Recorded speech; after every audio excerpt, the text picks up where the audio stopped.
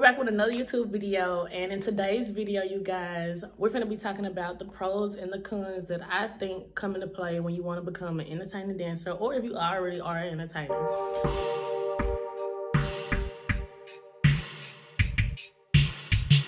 You already know what I'm gonna say. I hope y'all having y'all a great day, and if you are having a great day, just let me know in the comments like what you doing, where you at, what's your name, what's the city, how your day going. If it's going bad, don't comment.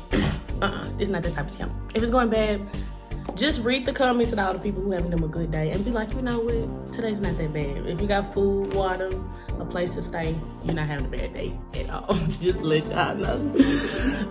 Bye. I'm always taking smack. I ain't gonna lie. I think that's what they be saying on their post. That's my love language. So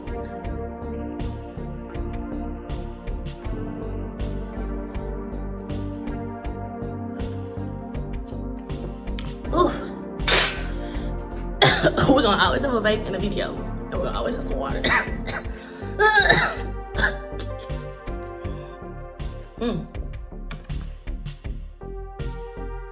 Well, it's okay. At least I don't have a nasty shirt. Y'all already know this, the water, so stay hydrated, kids. Number one, pro tip.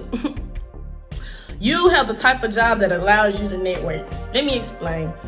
9 times out of 10, ain't no homeless man, no broke man, or just a man who ain't got that little leisure money set to the side, who's already at a point in his life to where he can go mess it off at the club, is gonna be in there. So 9 times out of 10, the dudes who are coming to the club, y'all, probably have 401k, or probably got some good insurance, probably pay a mortgage, good credit, entrepreneur, men who are established.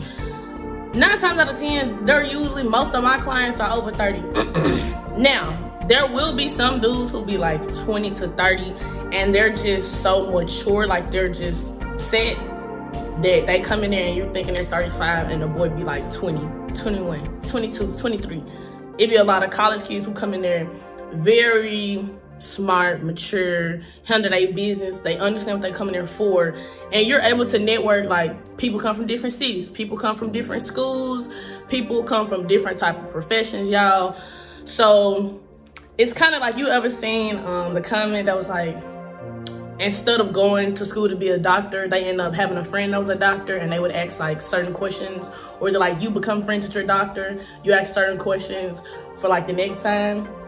Kind of like how it is, instead of paying for a visit.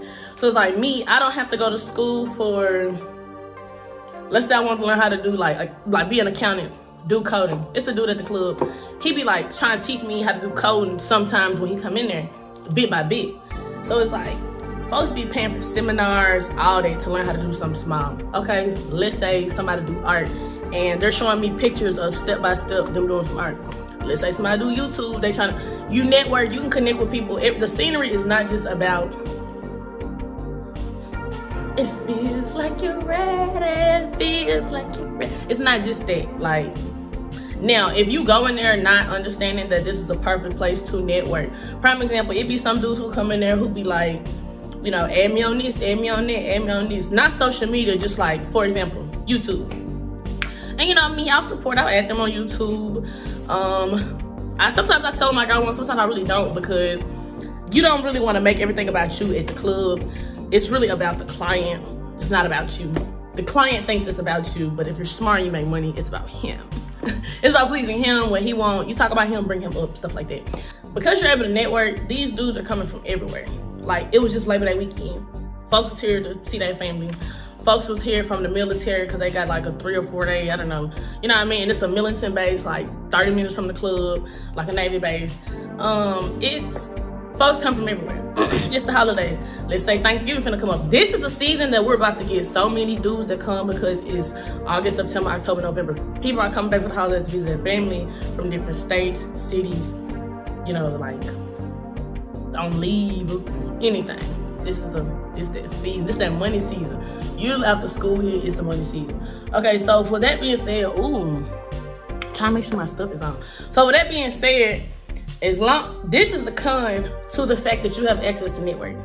Because anybody with an ID who got a couple feet and who are of legal age, which at our club is 21 in Tennessee, and they have access to enter the club. They do not do no criminal screenings. Okay, so let me give you an example. About a year ago, it was this dude who used to come into the club. He was a regular, right? Now, I can tell this story because he ain't never spent the dollar on me. He like girls who are vulnerable, who be drugged out, who he can do anything to. We're just keeping it raw and real on this channel. And so, he got a type. Every time I go downtown, I see him at all the clubs downtown. He's always somewhere with the same types of girls, right? He come in the club, throws money. Well, apparently I ain't seen him in like 6-7 months. And a girl had showed me one day about how, I guess, you know how like you can go on your phone and check like criminals? And we was looking, she was like, girl, ain't this so-and-so? I'm like, yo. We look at it, we click on it, this boy has a rape charge. So I ain't seen him in 6 months. He was coming to the club, when I say on a Wednesday, on like a Friday and a Saturday. About a year ago, about a year and a half ago. A little minute ago, y'all. So why? Not too long ago, like 2-3 weeks ago, he coming to the club, walking in there straight as day. And I'm thinking to myself, like, this nigga literally got a rape charge. But they probably, either he could bond out, or it was a year ago, you know, they could have just, somebody bond him out, he on trial, don't really know how the legal stuff works, really don't care to know.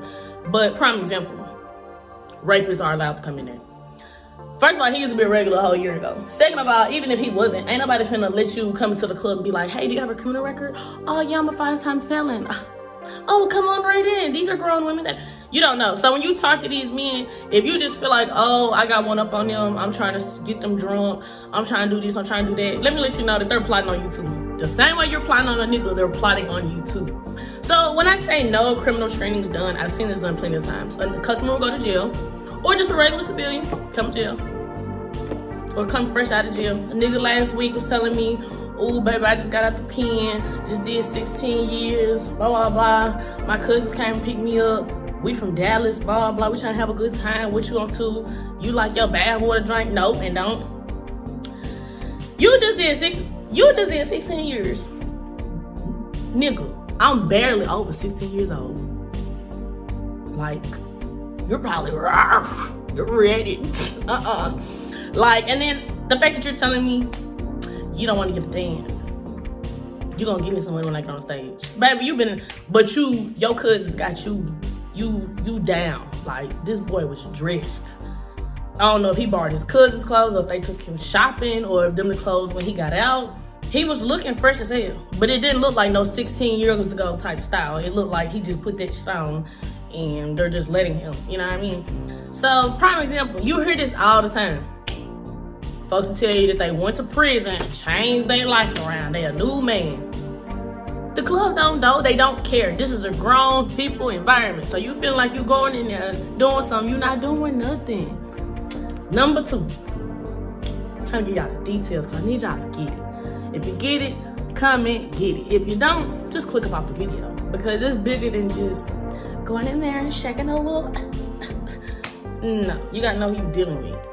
Okay, so number 2, I said the pro would be the job is mainly about your ability to sell a fantasy. Listen, when it comes to the clients, they're not your boyfriend, they're not your man. Y'all ain't finna go get married. Everything you do has to be what do you call it? Beneficial to you. Once it starts being beneficial, there's no more reason for y'all to even be chit-chatting. And if a man is talking like he your boyfriend or like he's your man, go along with it. But if he's not benefiting you in any type of way, please have enough common sense. Benefiting, baby, that's gonna be a whole nother story. Let's just say that, okay? Con to that is, if you are not good in sales or holding a conversation, then this might not be the hustle for you. Okay, so good in sales meaning this is a Maserati. This is a Maserati. This right here is a Maserati. This Maserati, baby, this is a big body Maserati, okay? Now, if you're a car salesman and if you got a family of 6 coming in there trying to buy a Honda Civic, you can talk them into a Maserati, but if they ain't got Maserati money, then they don't have Maserati money and they gotta sell them for a Honda Civic, a Honda truck, a van, something like that. Ain't no way you finna think you finna buy a $200,000-$300,000 car. Your credit is $500. So see, some men, even if you sell the fantasy, if that's too much for a man's pocket, then you can't, okay? Just saying, you can't. Now, if you cannot hold a conversation holding a conversation, so let's say it's a man who coming in there into the dealership, because this is basically what sales is. Let's say a man's coming into the dealership, and let's say that he has great credit, really ain't even got to put no money down to get the Maserati. And let's say he's trying to get you to tell him about the car, you know, show him different cars, help him, you know, get your commission, get your sale, and you can't even hold a conversation to get the customer like brought into. You sell the customer, then you sell the product. Let me explain that to you. That's a whole other video. But you sell the customer, then you sell the product. So if you're selling a car and you can't even hold a conversation to figure out what type of stuff they like, what type of car they're looking for, you know, all that, he might as well go to a whole nother dealership with a whole nother message. Yeah, so number 3, a pro, this one is simple. It's a great hustle that has fast cash. We don't fast cash boys. Yeah. A con would be the club does not train you after signing your contract. You got to pay attention to how the room moves. Let me explain something to you. It's a lot of girls that it could be money in the room, and it ain't even necessarily like they're sitting at a table getting drunk, or that they're just don't know what they're doing. Some of them girls have been there for about, if you're there longer than a month, and it's a girl who come in there who's been working there a month, and she click on like this, that means that she's probably understanding this is my bread and butter, this is how I eat. You know what I mean? So I mean, it's like if you've been there for 6-7 months and you still ain't making no money, then you probably need to go work somewhere else, because you're there for the wrong reason. You're there for sisterhood. You're there because you don't get enough attention at home. You're there because you need some friends. You're there because you're trying to find some men who give you attention because your boyfriend or your baby daddy or something is mistreating you. You're not there to get no money. You're not, okay? And I'm not gonna sit over here and lie to you like you are. You're not. Now, in terms of that, you're not watching the room. If you can only talk to one man, right? For example, let's say I have a regular and I can only make money from a regular. And let's say that if a big baller came in, I don't know how to have a conversation. So I'm swearing, he ain't got no money, he broke. No, you only know how to talk to a certain type of man. Listen, it's like, I'm like a little chameleon. And I don't know if it's because I'm a Pisces or what. But baby, listen, water, you either float or you drown, okay? Like, water is very adaptable. You can turn me, you can freeze me, drink me, sublimation, evaporation. You can do a lot of stuff with water, okay? I'm a water sign. So I can sit over here and be in everything, paying attention to everything, and I'm great at multitasking. So I mean, if I meet one man who act like this, I can act one way. Another man act like this, act this way, that way, that way. You cannot be stuck in your ways, because every man who comes into that club, different background, different lifestyle, come from a different city or state, brought up different ways. They like different type of women, different stuff sexually. They have a different testosterone levels. Like some dudes you breathe, we just be. Some dudes you'll sit over there grinding for like 2 songs, barely can get hard. And then boom, the 3rd song he get hard, and then he'll nut through his pants, and you're just sitting over here like, what is going on? So some dudes, they'll spend $500-$600, won't even get hard. They don't come there to get hard. They come there for entertainment. Entertainment. Not we're on the hub. We're, you know what I mean? Not none of that. We on OnlyFans. Nah, none of that. Some people, they really do like entertainment. Same way you go to the movies. It's more than just shaking your tail.